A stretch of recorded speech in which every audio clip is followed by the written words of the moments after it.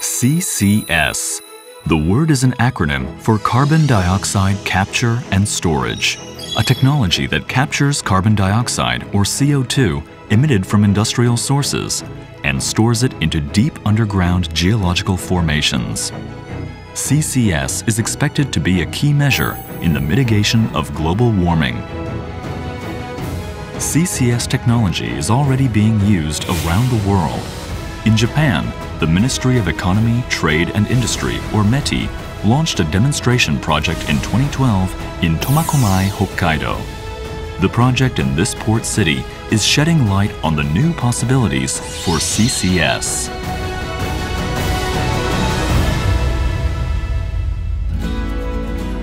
The city of Tomakomai is a leading industrial base on the northern island of Hokkaido. For many years, oil and natural gas fields have been developed here. That's why it was believed the geological formations in this region would be suitable for the storage of carbon dioxide. In order to store carbon dioxide, formations with high permeability are needed. A sandstone sample is put into a water tank and injected with air. The air flows through the rock. Formations formed by rocks such as these are suitable for storing carbon dioxide and are called reservoirs. There must also be a cap rock that acts as a lid covering the reservoir. Cap rocks are made of mudstone and similar rocks, which are composed of fine particles that are packed together like clay so that air cannot pass through. A reservoir and cap rock. This combination of geological structure is utilized to store carbon dioxide. CCS is a technology that aims to capture the carbon dioxide emitted from industrial sources and store and seal it underground. In 2010, a survey was started to obtain a detailed understanding of the geological structure in the Tomakomai region. METI made a technical assessment based on the findings of the survey. As a result of the assessment, the go-ahead for the start of Japan's first large-scale CCS demonstration project in Tomakomai was made in 2012.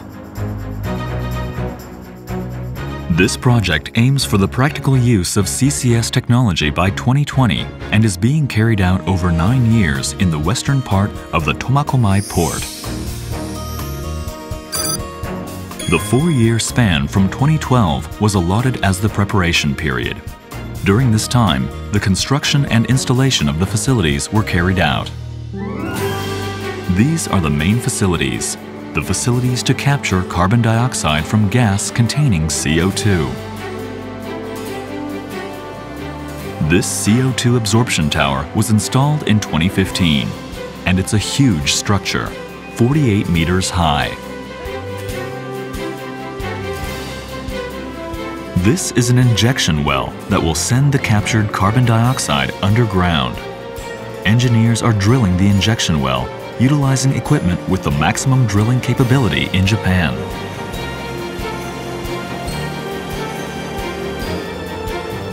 Monitoring devices are also being set up. These devices will track the state of the carbon dioxide underground. Preparations are being made to ensure that the project progresses safely.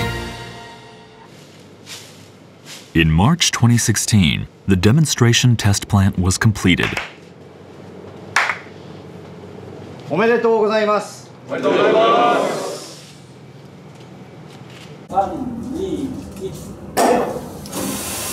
In April 2016, the injection of carbon dioxide began. How then is the carbon dioxide actually captured and sent into the underground reservoirs? This is a gas supply facility in the Idemitsu Kosan oil refinery, which is adjacent to the Tomakomai demonstration plant. Gas containing carbon dioxide is sent from this facility by a pipeline to the Tomakomai demonstration plant facilities. The 48-meter-high CO2 absorption tower uses a chemical solvent, amine, to absorb the carbon dioxide.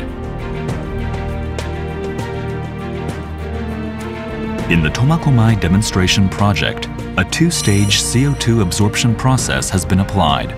The three towers comprise the main equipment in this advanced process. In the tallest tower, the CO2 absorption tower, gas containing CO2 rises. At the same time, an amine solution flows downward.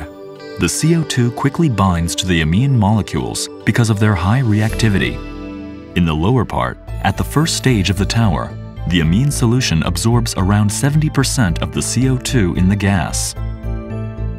Then, in the upper part at the second stage of the tower, additional amine solution absorbs the rest of the CO2. The amine solution, which has become rich in CO2, is then sent to the other towers where the CO2 is recovered. The operating pressure of the low-pressure flash tower is lower than that of the absorption tower. The difference in pressure releases around 70% of the CO2 in the amine solution. Next, in the CO2 stripping tower, the remaining 30% of the CO2 is released by heating the amine solution. In this two-stage process, most of the CO2 is recovered in the low-pressure flash tower without heating, thereby drastically reducing the energy requirement for heating the amine solution. The capture of carbon dioxide is costly, but through this energy-saving process, the practical use of CCS technology has become closer to reality. 世界の大規模 CCS プロジェクトの中で、アミン溶液は最も数多く利用されておりますが、苫小牧で採用したアミンの二段吸収法は世界で最初の実施例となります。分離回収エネルギーは従来のアミン法の2分の1から3分の1に削減されましたので、省エネルギーの観点では世界のトップランナーとなりました。The captured carbon dioxide is now sent to the compression facility. Here, the CO2 is compressed and injected into deep offshore sub-seabed reservoirs.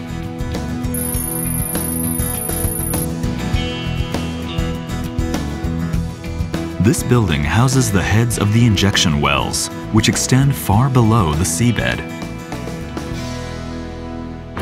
For this demonstration project, 2 injection wells were drilled.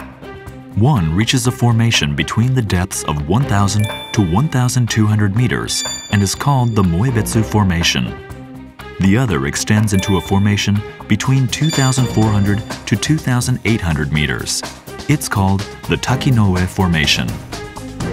The pores of the rocks forming the reservoirs are filled with saline formation water. The injected carbon dioxide pushes the water out and enters these pores.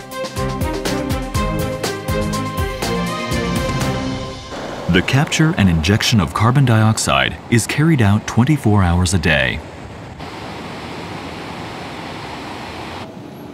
脱圧が終わってればいいです。これで終了します。ご安全に。 Some 100,000 tons of CO2 will be stored each year. During the 3-year period from 2016, more than 300,000 tons will be stored. 苫小牧 CCS 実証試験は分離回収から貯留までの CCS 全体を一貫システムとして実証するものです。また CCS が安全かつ安心できるシステムであることを実証するものです。そのために安全な操業に努め、無事故無災害で完遂することを目指します。An underground monitoring system is essential for conducting the demonstration project safely. Temperature and pressure sensors have been set in the injection wells, and in addition to these sensors, seismometers have been set in the observation wells. There are 3 observation wells. In addition, ocean bottom seismometers and other devices are continuously monitoring the sub-seabed conditions. Geological monitoring was started before the injection of CO2 into the reservoirs. The monitoring will continue during the 3-year period of CO2 injection as well as for 2 years after termination. 貯留層の圧力と温度ですとか微小振動をモニタリングして二酸化炭素が計画的にまた安全に圧入されていることを連続監視しています。その他にも海洋の方その状況を把握するために季節ごとに詳細な調査を行っています。 CCS, one of the most promising measures for mitigating global warming. In the northern lands of Japan, a large-scale demonstration project is being conducted with the aim of verifying the practical use of CCS technology in Japan. There has been a great increase in interest from people in Japan and abroad toward the Tomakomai demonstration project. The Tomakomai demonstration project received a certificate of recognition from the Carbon Sequestration Leadership Forum, or CSLF, an international initiative with the mission of advancing the development of CCS around the world. Japan CCS Company Limited was also nominated to take a leading role in CCS endeavors in the Asia-Pacific region. By extending its reach from Tomakomai to the rest of the world, the Tomakomai project could become a bridge to the future of our planet.